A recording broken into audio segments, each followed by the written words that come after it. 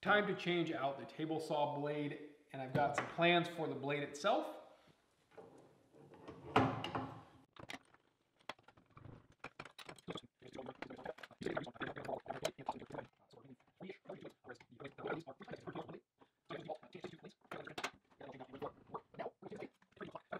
So I don't have a clock in my shop, and I want to go ahead and make this into my new clock.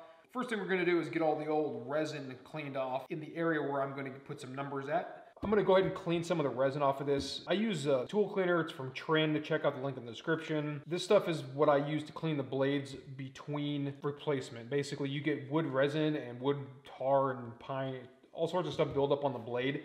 So I take the blades off, usually whenever I'm switching out between datos and standards, and I clean them with this stuff, and then I put them back in, and it reduces wood burning quite a bit.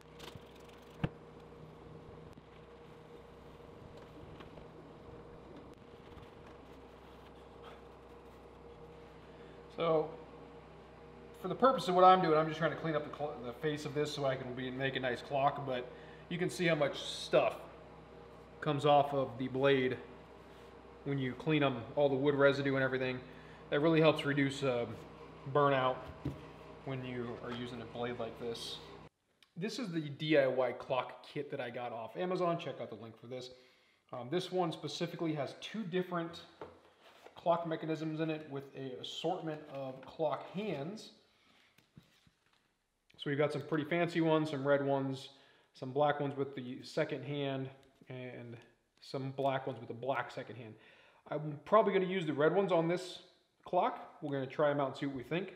But this kit is made for a clock face that you would make and drill the hole for, or pre-purchase, not a specific saw blade. And since, so this hole is 5/8 of an inch, and this shaft is 3/8, we got to make up the difference. And we're going to use a little washer that happens to be just over 5/8. I mean, 10 thousandths over, if that. And I'm hoping that drops right in there and we're able to tap it in place. So we've started that washer. My vise doesn't have a deep enough throat to compress that in there, so we're going to pound it in with the hammer. Just like that.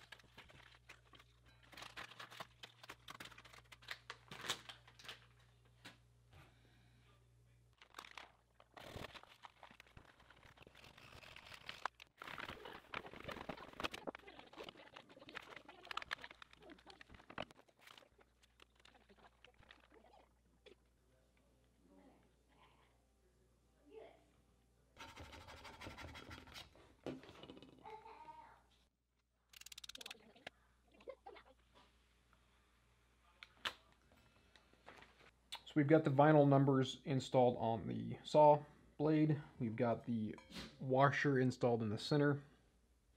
So the components the clock kit comes with are the mechanism, the hanger that is pressed on here currently but is loose when it comes with it, the rubber washer, the bronze washer, the brass or bronze nut, a different assortment of clock hands, and the wall hanger. I'm going to add a washer, this one, in order to pinch the clock face because of how thin it is, and then we need obviously a AA battery.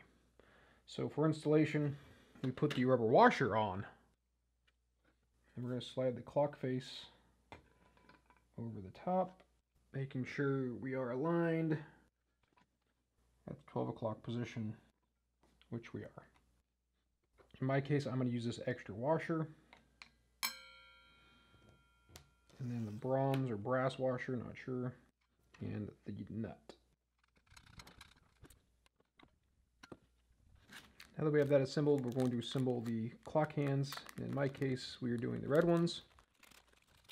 They come with a protective film on them, which we're going to remove very carefully. So the hour hand is the first one that goes on. And we're going to put it at the 12 o'clock position. Very carefully pushing down on the center directly around until it is down flush. And then we will install the minute hand, doing the same thing.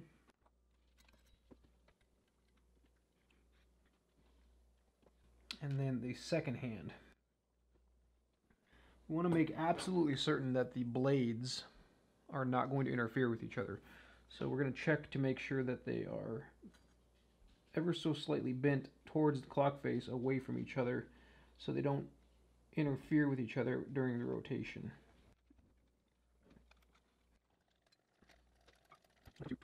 I want to move the minute and the second hand back until they're directly over the top of each other in sync with itself.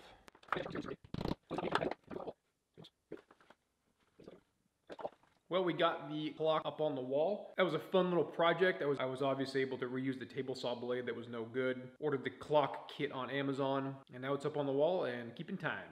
So that's pretty awesome. I'm glad to have that in the shop. It was a fun little project. Hope you guys enjoyed watching this one. Definitely check out those links in the description down there. You can get the cleaner for the blade or the clock kit itself. All stuff that is pretty handy to have in the shop. Hope you guys enjoyed this one. Appreciate you watching.